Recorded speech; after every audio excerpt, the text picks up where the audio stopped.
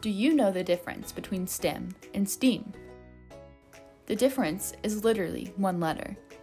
A.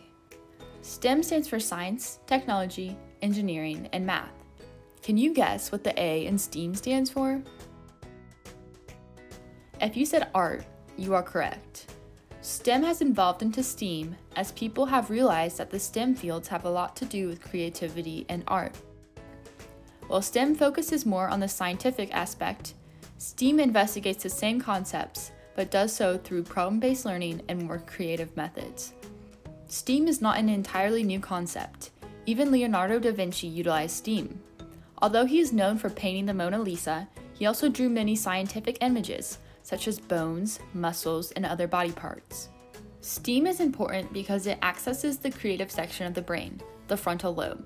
This is extremely important for kids because their brains are developing, and it is necessary that kids develop this creative section of their brain. Now that you know what STEAM is, make sure you check out Kansas City portrait artist Gabby Geiger's art tutorial on how to draw a face and a butterfly.